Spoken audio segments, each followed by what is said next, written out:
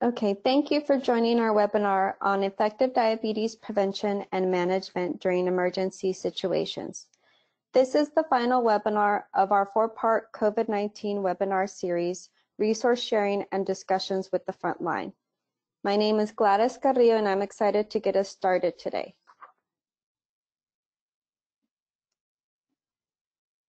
Here's a quick list of our learning objectives. Our main goal with these webinars is to provide you with tips and resources on what you can do to better serve your communities during this pandemic, especially vulnerable populations like those with chronic illnesses like diabetes. We also want to provide a platform to share ideas and strategies with each other. So thank you for joining us today and for being willing to provide feedback and helping us better understand how the COVID crisis is impacting health centers and farm workers across the country. We welcome your input throughout our presentation and encourage you to type in the chat box assistance you may need to continue your diabetes prevention and self-management efforts. For those of you that may not be familiar with us, we are the National Center for Farmworker Health. We're located in Central Texas, and our mission is to improve the health of farm workers and their families by providing training, technical assistance, and support to health centers that serve this population across the country. One way we are able to accomplish our mission is through collaborations and partnerships with health centers and organizations like the ones being represented by our speakers today who directly serve the ag worker population. So I just want to acknowledge ADSES, CMAR Community Health Center, and Columbia Basin Health Association for joining us and being a part of today's webinar. So as I mentioned, collaboration is key. One organization we have partnered with since 2014 is the Association of Diabetes Care and Education Specialists, formerly known as AADE. NCFH has collaborated with ADSES on a number of different projects. In our current grant cycle, we developed a learning collaborative supported by HRSA to further the knowledge of health centers in developing and implementing certified diabetes self-management training and diabetes prevention programming. Through our partnership with ADSES, we disseminated information about the National Diabetes Prevention Program, recruited a number of organizations to apply as a 1705 affiliate site, hosted a Spanish lifestyle coach training, developed educational materials, and launched the Diabetes Resource Hub you see on your screen. The Diabetes Resource Hub houses information and tools to further the initiative of preventing, managing, and treating prediabetes and diabetes. Now, with the current pandemic, it is that much more critical for health center staff to take the appropriate steps when serving patients and educating them about proper CDC recommendations. The coronavirus, like any other virus, can cause serious complications for people with underlying health conditions, including individuals with diabetes. Having said that, our group of presenters today are here to offer their expertise on diabetes prevention and management, especially during emergency situations like the current pandemic. We will provide resources to help you continue supporting patients affected by this chronic illness. Please welcome our first presenter, Natalie Ellison from ADSES.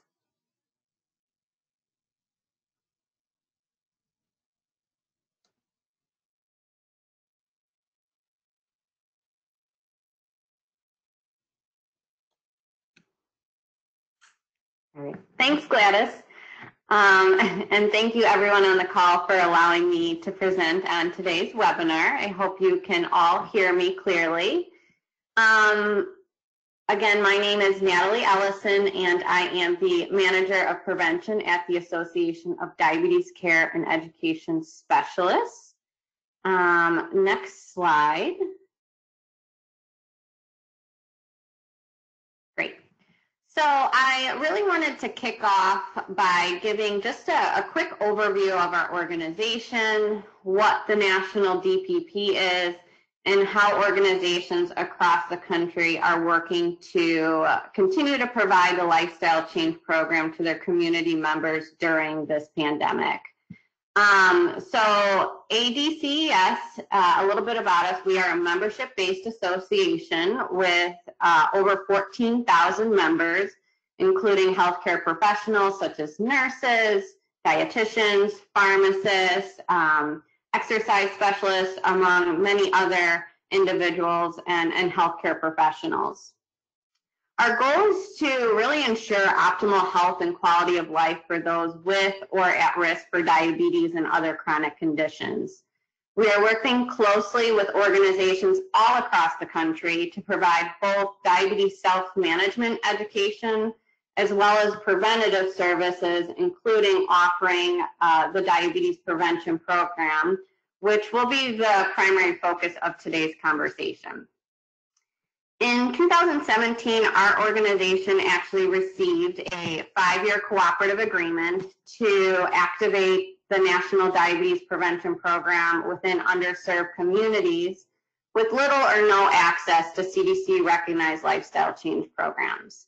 So we're working in cities and rural communities, and we're working to engage priority populations such as Hispanic and Latinos, African Americans, Medicare beneficiaries, men, and others that really tend to underutilize the National Diabetes Prevention Program.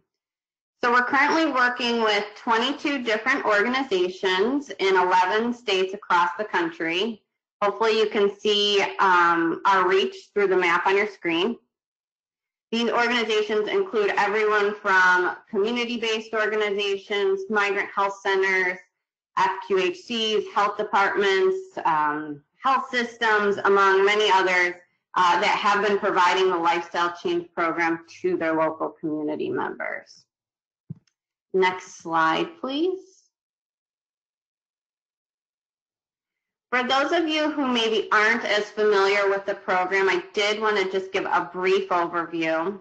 So the National Diabetes Prevention Program, or also known as the National DPP, was created really to address the increasing burden of prediabetes and type 2 diabetes that we're facing in the U.S. This is a national effort to create partnerships between public and private organizations to offer an evidence-based intervention that helps prevent and delay type 2 diabetes. One of the really key features of the National DPP is the CDC recognized lifestyle change program. So this is a year-long or really a 12-month program focused on healthy eating and physical activity.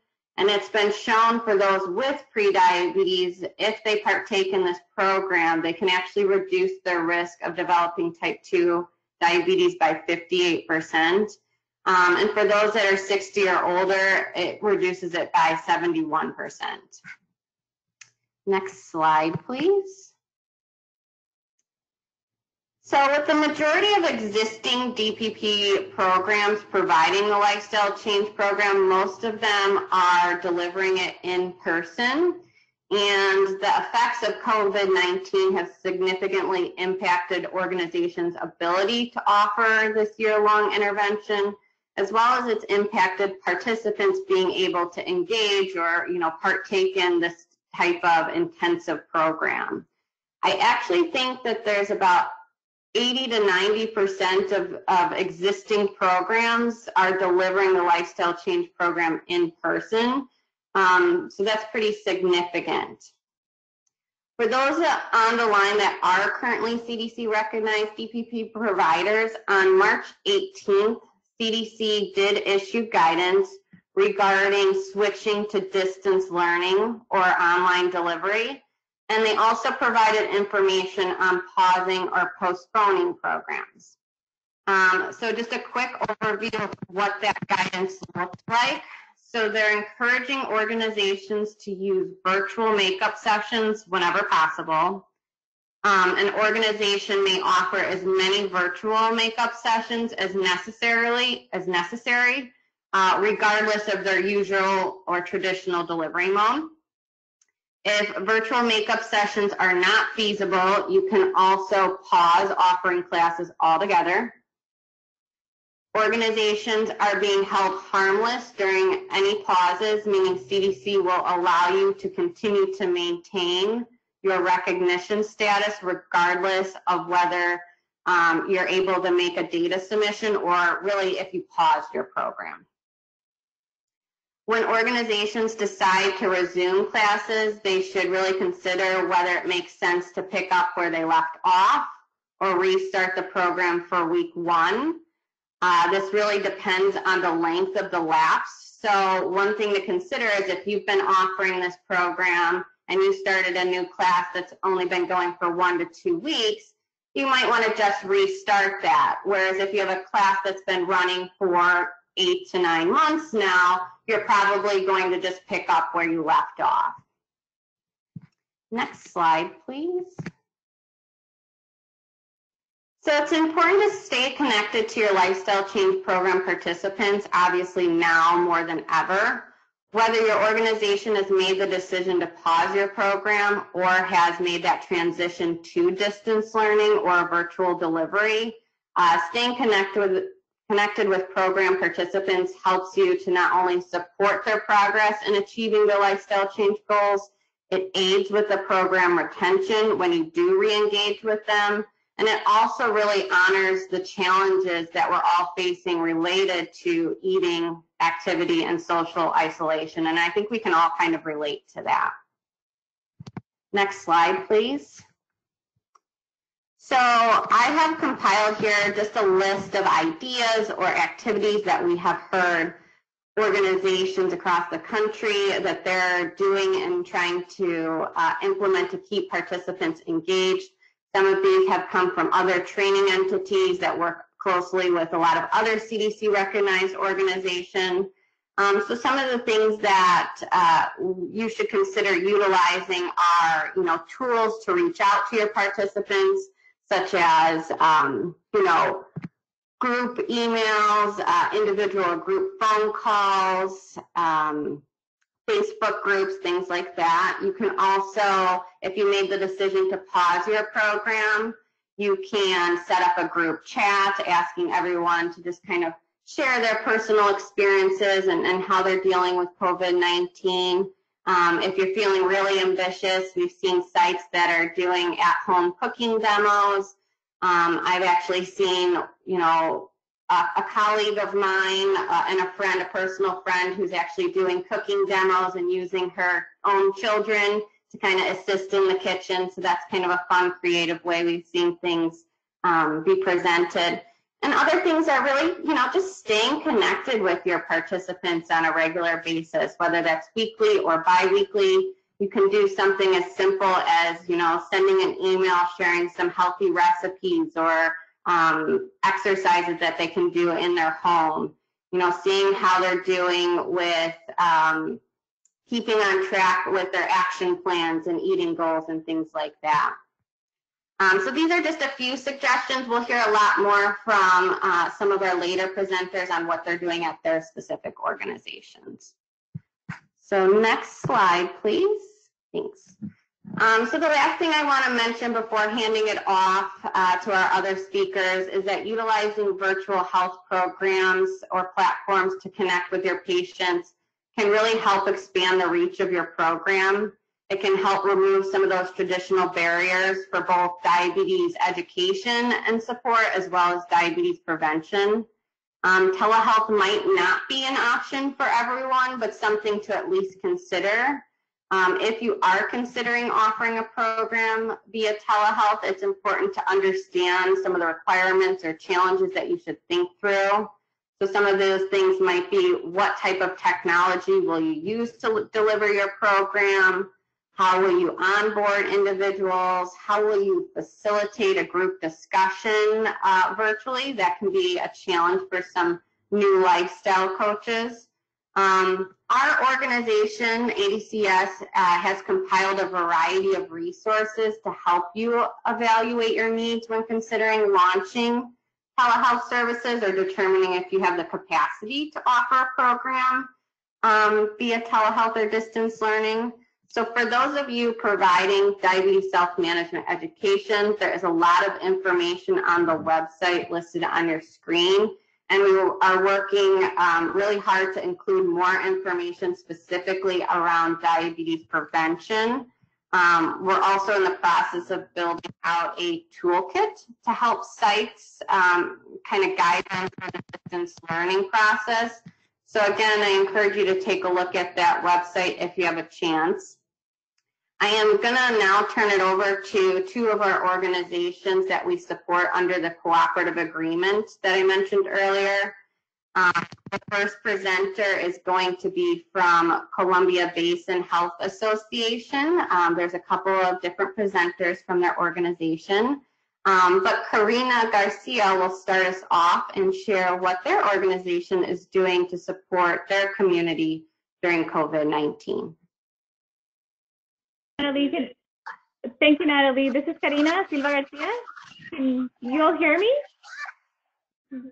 Okay. I am the Diabetes Prevention Program Coordinator at Columbia Basin Health Association, and today I will be presenting along with my colleague Leo Gaeta, Director of Programs, Isis Carrillo, Health Educator, and we are a community and migrant health center. We are located in southeastern Washington, and we currently have 3 clinics, one in Othello, Washington, Canal, Washington, and Mattawa, Washington. And we're excited to share some of the adaptations and some of the changes that we are doing with our diabetes prevention program classes. Next slide, please. We know that the COVID has impacted many people across the nation differently. And for us, pre-COVID, all of our sessions were in person, and we currently had 7 groups that were doing the sessions, the DPP sessions in person. However, we had to make some adaptations in our programs. And our initial response to COVID-19 during the first 2 weeks, and that was at the beginning of March, we were focusing on doing supportive calls. And in this supportive calls, we were explaining the participants the changes that we were making. For example, we were letting them know that we were pausing the classes for about 2 weeks. And this time it served for us to focus on the education for our patients on COVID-19, on the prevention measures and the impact that it would have in our lifestyles. We also took this time to learn about the technology and the resources available to our families and to our participants. We wanted to know specifically if they had internet access, if they had phone service, and for us to know what would be the best way to re-engage our participants. So during the 3rd and the 5th week, that's when we decided to re-engage our participants for the sessions. And we found out that for some participants, one-on-one calls work better. For other, conference calls work best. And for some groups, the video conference calls seem to work. And we were using Doxy.me as the platform for those video conferences. We also understand that changing circumstances require different responses. So during the 6 weeks to now, we're still assessing the impact that COVID-19 has in our community. For example, are the participants gaining weight? What is their exercise time? What are the coping strategies that they're using? How are they managing this stress? And how can we be a support to them as well? And we're also constantly seeking creative ways to keep our participants engaged in our sessions. Next slide, please. So for example, some of the strategies to maintain our patients engaged during our virtual sessions, we are focusing on open-ended questions, and we know that this time can be very overwhelming due to COVID-19, and we're constantly asking them, sharing their experiences, what is working well for them, what is not working well for them, and we want them to be more engaging and also share those experiences with other participants in the sessions. Outside the class, we are focusing on having group text messages, and these group text messages, they share, it helps for us to share motivational messages. It also serves for us to do class reminders. We also share pictures of our meals, and not only the participants, but also the coaches do share the pictures of meals, and also some participants have shared some recipes. And we're constantly focusing on the positive and seeking creative ways to support each other. And another thing that we are doing is we are delivering the incentives. For example, this week we have a graduating class, and we are delivering their certificates of completion and also a lot of incentives to their houses. Of course, following the social distance rule, and also making sure that they are at home so that they can receive their incentives. And now my colleague Isis will be sharing with us a little bit more about how we are keeping our participants engaged at home. Next slide, please.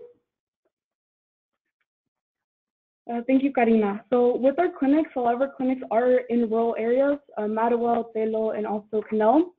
Our participants are also migrants and farm workers, so we wanted to make sure to help them with the needs that they were needing during this time of COVID. So based on our initial calls with our response in March, we saw that we needed to re-emphasize strategies to promote self-management at home. So participants during our calls were mentioning that due to COVID, they were feeling depression due to staying at home, anxiety of whether or not they could return back to work, and then also less motivated to continue working towards their goals.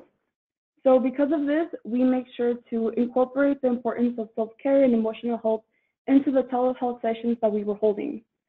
Besides this, we also encourage participants to continue making progress towards their goals. So a lot of our participants were already going through the session, so they were already making progress, and we were letting them know that even though we are staying more at home, that doesn't mean that they don't have to be exercising or eating healthy. So the first component to this was keeping each other accountable. So pre-COVID, we were doing this in person with our sessions, and we were also sending group messages. Now, during this COVID situation that we're going through, we are increasing our communication with our participants. So we are calling them more often and sending group messages to check in to see how their progress is going and to make sure that if they're having any challenges, that we're helping them cope with them. Another aspect of it for the DPP classes is getting their weight and their activity time. So now through these telehealth sessions, we're making sure that we're still continuing with that effort, but making sure that we do it through private messaging so that we can get their weight and their activity time before each session is going on. Also, for keeping each other accountable within the group itself, participants are sending pictures of healthy eating choices that they're making, and also pictures of themselves so they can see the progress that they're going through in order to reach the goals that they have. The first goal for many of our participants is eating healthy. So for eating healthy, our participants stated that they were encountering some challenges. So for example, a lot of them mentioned stress eating, so overeating because they were staying more at home, they were bored, they were lonely, and then also some issues with grocery shopping. So now that they were staying more at home, they were having issues with going to the grocery store as often as they were doing so before. To support patients with the effort of eating healthy, we reminded patients about the session information that we had already covered during previous sessions. So for example, for stress eating and overeating, we reminded patients of healthy behaviors that they could be doing, like meditating and yoga, to help them cope with that stress and that boredom that they were experiencing. For shopping, we were reminding patients to keep reading the food labels when they're going out to the store, but to also, something helpful that we covered in other sessions was to make like a grocery list. That way they're avoiding going to the store for many trips and just go when necessary. Another aspect to grocery shopping that we also make sure to cover is COVID prevention. So making sure participants were understanding that when they were going to the grocery store, they were taking the precautions of social distancing, disinfecting, and washing hands often. Another goal our participants also have with the program is activity minutes or staying active. Our participants mentioned that right now, even though they are staying at home, they are continuing to stay active through gardening outside of their home or spending time with their family. But they also presented the concern of not knowing other workouts that they can do at home, and then also uncertainty of what they were allowed to do because of the restrictions in our community due to COVID. So to support participants with staying active, we reminded them about different activities they could do at home. For example, watching exercise videos online. And then we also educated them on the staying at home order that we have in Washington State. So even though they are staying at home and not leaving unless necessary, we are reminding them that they can go outside for a walk or for a jog, but just to make sure that they are keeping social distancing and other prevention measures for COVID. Lastly, even though COVID has impacted the way that our participants are working towards their goals, here at CVHA, our coaches are continuing to encourage our participants to stay motivated and engaged so that can keep working towards their goals of eating healthier and physical activity, but also to continue with these efforts because they have already made progress, and that way they continue to finish that progress. Lastly, our participants are also clients here, they're patients with our clinic.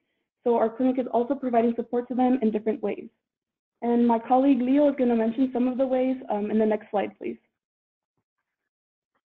Thank you, Isis. Much like everybody across the nation, the onset of COVID had huge impacts in our communities, bringing many of the services to a halt. Here at CBHA, from day one, we established a COVID-19 task force, which really looked at the patient care aspect of the services we delivered. One of the first pieces was that there was a lot of confusion with our patients saying, stay at home if you're sick, don't come to the clinic and things like that. So many of our patients faced a lot of challenges because many of them had pre-existing appointments with a provider. They had chronic disease conditions like diabetes, hypertension. We had some of these sessions already scheduled out. So initially we had to do a lot of education to our patients, and we clearly delineated the focus to be urgent care visits were to be continued through their providers once the provider authorized that. We also quickly transitioned to telehealth because we saw that the patients had a lot of questions and they still needed follow-up. So that transition was relatively quick in our organization. Within about 4 to 5 days, we were able to deliver telehealth. One of the strong elements at the initial phase was the protection of our employees and our staff and our patients. And so we implemented right away the screening at the entrance of our sites for symptoms and directed those patients to a separate section to be screened for further factors related to COVID. The other aspect we took strongly was the education of our communities. We developed a couple of videos internally that we shared through our website and through other mediums that focused on what is COVID and the symptoms and preventive measures that people can take, as well as addressing the emotional health, because a lot of our community responded with fear, not knowing the work environment. Some of the families saw a lot of panic. The store shelves were empty and a lot of those things. So we started bringing that component of information through different videos, as well as handouts. We have a lot of visual handouts that we developed to support that. We also partnered with our community partners. Our local health department quickly became overwhelmed.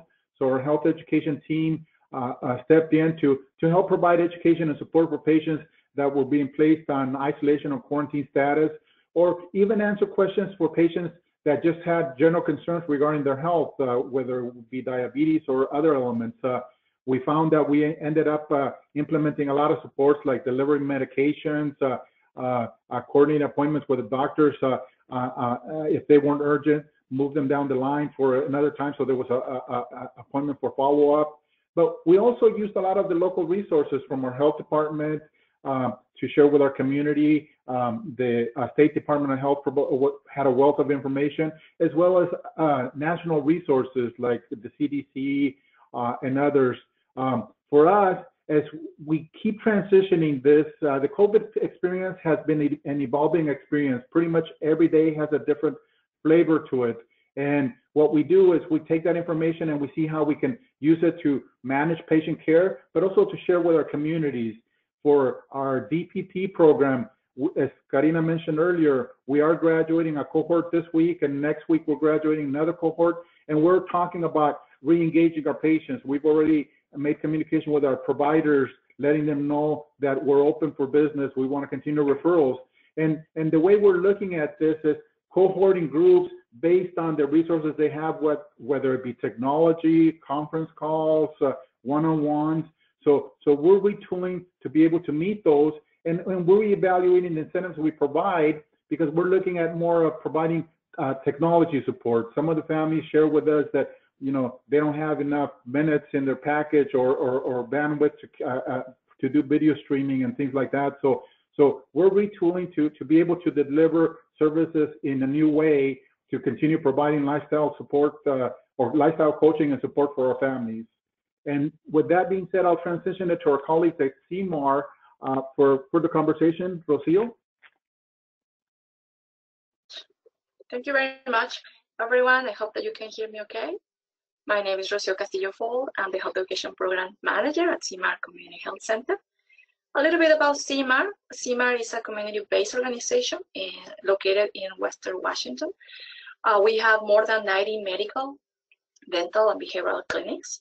And we do offer nutritional, social, and educational services. We specialize in the Latino community, and we do work with farm workers. Next slide, please. The adaptations in the programming, I'm going to be talking a little bit about what CIMAR has been adopting during this COVID-19 pandemic and how the pandemic has been affecting our classes on our DPP program. CIMAR Community Health Center main class delivery option was in person, but due to COVID-19, it was very clear to us that we needed to adapt quickly to other alternatives, such as offering classes virtually through platforms such as Zoom, and also use phone conference options to continue supporting our DPP patients. The adoption of such modalities was adopted within a week to ensure that we will not lose momentum and the patients could feel supported during this critical time. Nevertheless, we did lose some patients due to the changes in their job schedules and changes in the family dynamics due to COVID-19. Here in Washington State, we still have the stay home, stay safe law. This was implemented early in March, and it's supposed to go until May 4th. So you could understand that we needed to make serious changes to make sure that our patients could continue with these classes. Please, next slide. Yeah. As you might know, COVID-19 exposed the inequity that minority groups experience to obtain and engage in preventive health services because of structural barriers, limitations on job skills, and reduced social support among others. Therefore, our recommendation here at CIMAR to provide DPP classes to the community are, number one, let's think about how to serve our communities. Let's think outside the box and practice having an open mind. Sometimes we forget to listen to the patient needs and we want to keep pushing classes. Sometimes we believe that the best is canceling classes. But to fully support our patients, I do believe, and we here at CIMAR believe, that it's important to listen to our communities and their needs. Number two, as well, when the crisis like this happens, everyone gets extra busy, especially upper management and administrators, who might lose focus of the diabetes prevention program, as well as other social programs that we can be having at our local organizations. Therefore, I believe that it's important that we as coordinators of the DPP program, we should explain and remind the leadership of the organizations that we serve, the purpose and the goals of the diabetes prevention program. And number three, I think it's very important to emphasize to everyone that the preventive health services can help people to stay healthy and help them to avoid getting sick. Otherwise, there is a high risk that the pre-diabetic patients that we serve could come back to the clinics with a diagnosis of diabetes and much more complications. Another point I would like to discuss with everyone, and I would like to mention here from my role as manager, is that it's important that we remind ourselves that we must advocate within organizations for relocation of funds to pay for media outlets that allows to reach people and support them during these critical times. I do agree with my colleagues here that many of our patients are not having access to internet, they are not having access to phones even, so it's very important for us that we continue advocating for these patients. Next slide, please. Well, I wanna emphasize that COVID-19 reveal and emphasize social disparities, especially around technology access. Many of our patients have mentioned that they do have Facebook, but they do have limited internet services to join video conferences. Some others, let's be honest, they're very, very intimidated by technology. So for some of you who are delivering DPP classes up there or that are thinking about starting DPP, I think it's important to be flexible, to have a lot of patience and compassion for the people that you serve, but also the people that you lead during this pandemic.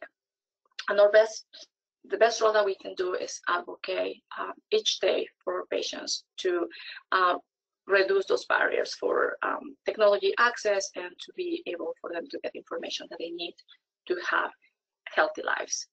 Next slide, please.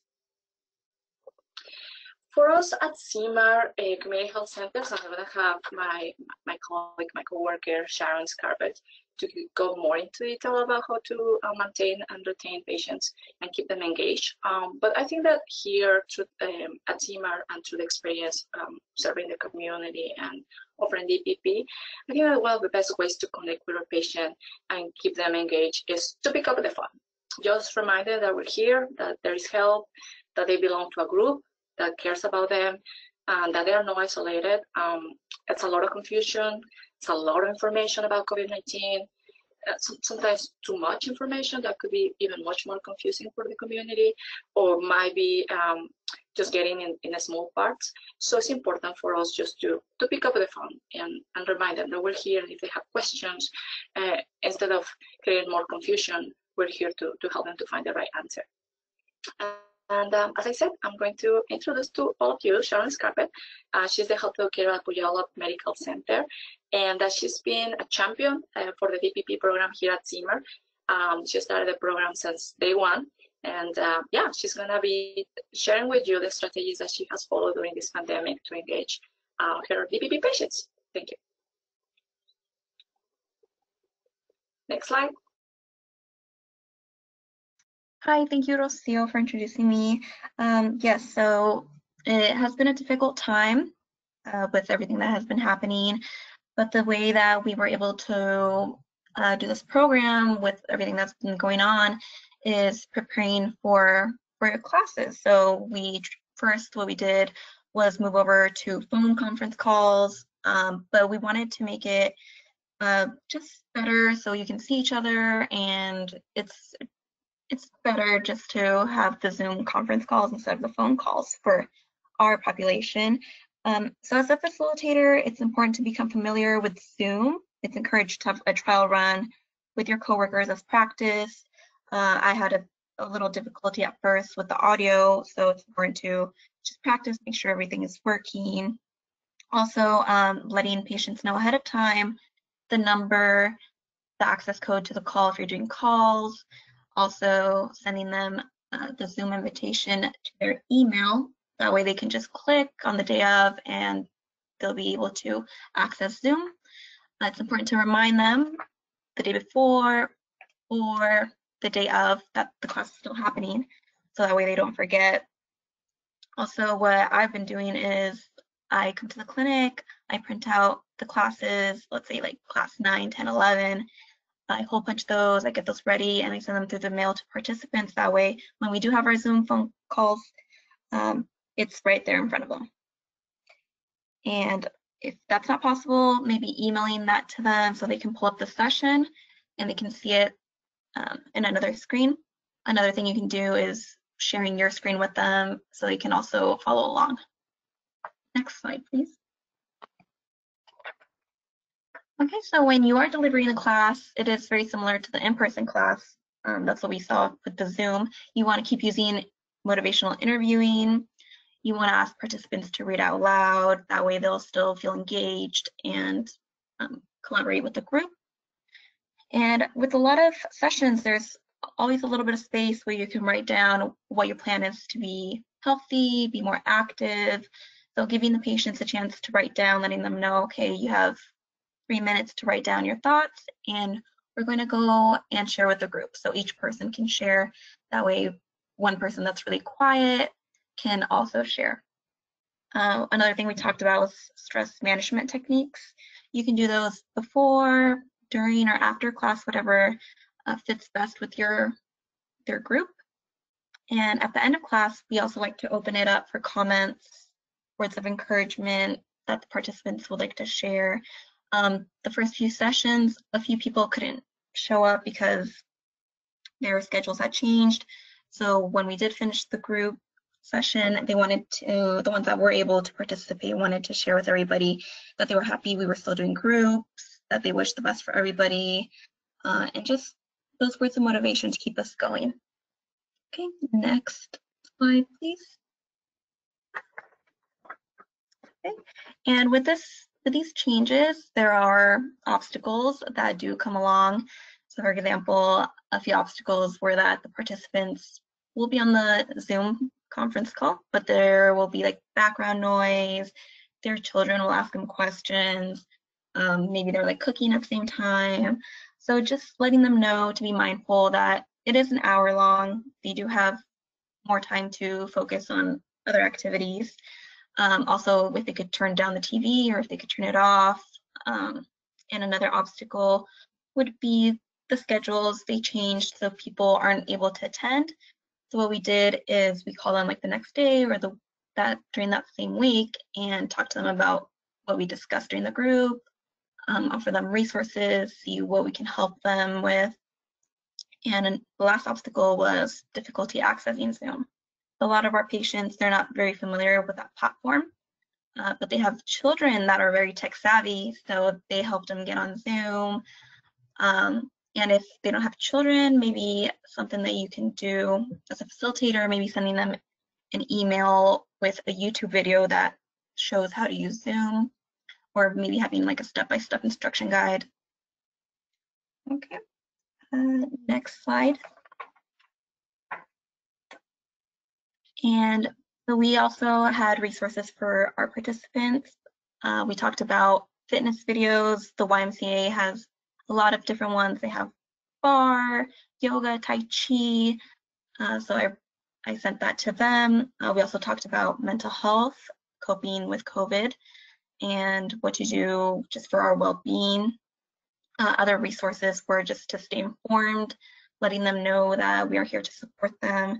And the last resource was a breathing technique that helps people go to sleep, also just try to be like stress-free and focus on their breathing. And yes, I'll send it back to you, Gladys. Thank you, Sharon, and thank you to all of our other presenters with that useful information to our audience.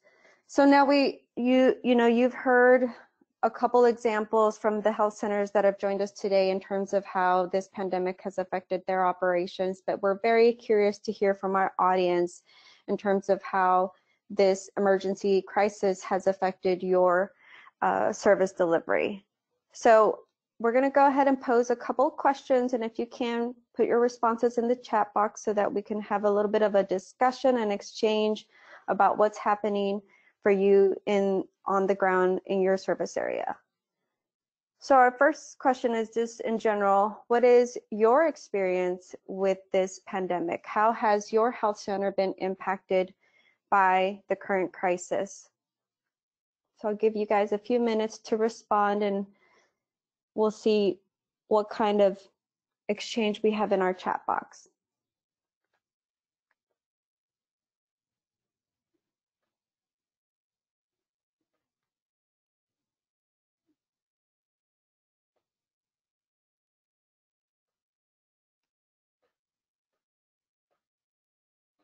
Another thing you can share if you'd like is how have you adapted your diabetes prevention and self-management programs?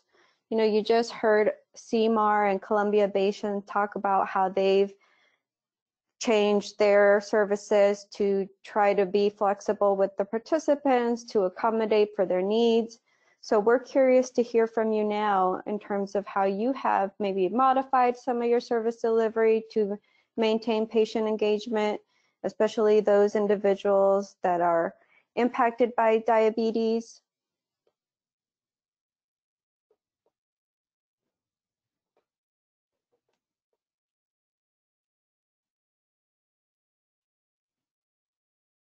Okay. I just saw someone indicate that they're doing video calls on WhatsApp, which is available but that the issue is still being unable to visit them directly in person.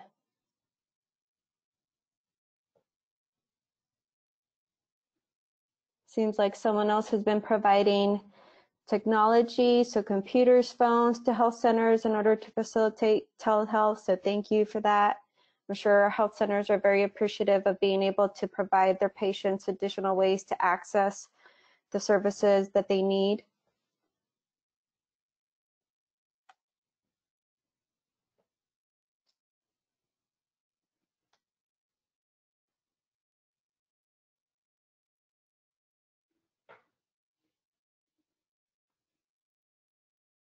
Anyone else that would like to share their health center's experience or how they have changed operations to continue providing services to individuals impacted by diabetes?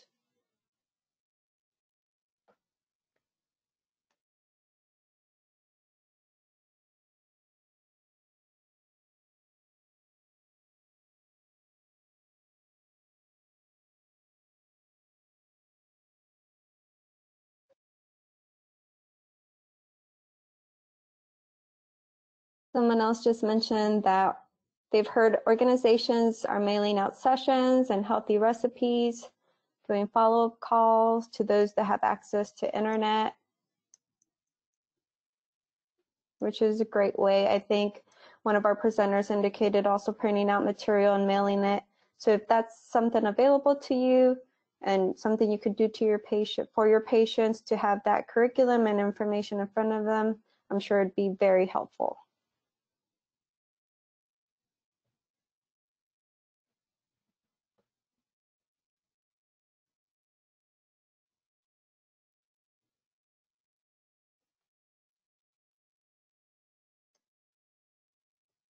Okay, well, we welcome you to continue to provide us feedback because we're always continuously looking for ways to support you, looking at resources and tools that we could develop for you to continue best serving your patients. As Leo mentioned, this pandemic is evolving every day, so there's something new that we're continuing to learn with this COVID-19, but we at NCFH are always looking at ways to improve our services and to help you in continuing your patient service delivery. So now I'm just going to go over some of the resources that we currently already have available and that are established as of right now. As each of our presenters noted, they have designated web pages specific to COVID-19. So I would encourage you to explore these established resources. ADCES has their own page specific to COVID and has support available, as well as Columbia Basin and CMAR for their respective areas.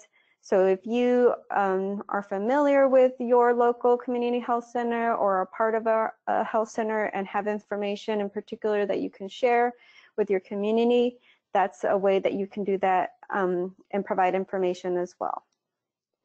We at NCFH have created a COVID page too that is accessible through our main website. You will see a number of resources, including our new Masks for Farm Workers initiative.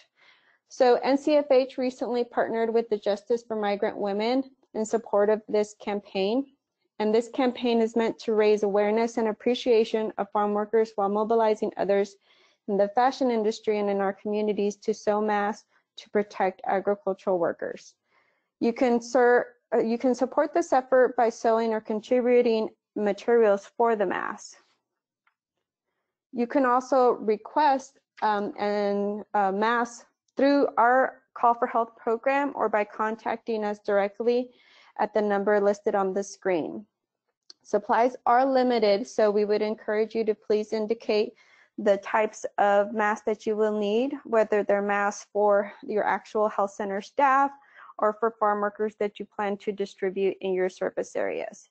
So we encourage you to contact us here at NCFH if you have a need for this. I know personal protective equipment has been in high demand, and so we have some opportunity to be able to help and support in this. So if you have a request, we encourage you to contact us or if you're willing to support this effort and can sew or provide masks for health center staff and farm workers, we also encourage you to contact us so that we can help distribute that PPE to areas that are in need of such supplies. And you can do that, like I mentioned, through our Call for Health program. This is a nationwide toll-free health and information referral service. The purpose of this program is to increase access to healthcare services for agricultural workers and their families. And we currently have 2 bilingual information staff that are attending to this hotline that help connect farm worker families to the closest migrant or community health centers, or at least to any alternative source of healthcare if a health center is not available, so like a free clinic or a health department or a private doctor. This information line can also assist organizations in identifying local and national resources. So the Call for Health and many of our support services all relate to our Ag Worker Access campaign, and CFH has led this campaign since its initiative in 2015. And the main goal of this campaign is to reach 2 million agricultural workers and their families and help them access health care. So it's important that we all continue to support this effort so that this vulnerable population can receive quality health care, especially at this time when they're at incredible risk with the current pandemic. A few of our other resources that are available on our website are listed here. They include patient education materials, tools, templates, different digital stories, archived webinars, and also information related to our campaign. We encourage you as well to contact or follow up with our national training and technical assistance partners listed here, who also offer training and resources to health centers serving the ag worker population. So with that, we conclude our webinar and open it up. I know we only have a few more minutes left, so we can take any questions that might come up. And Sylvia, I'll pass it back to you.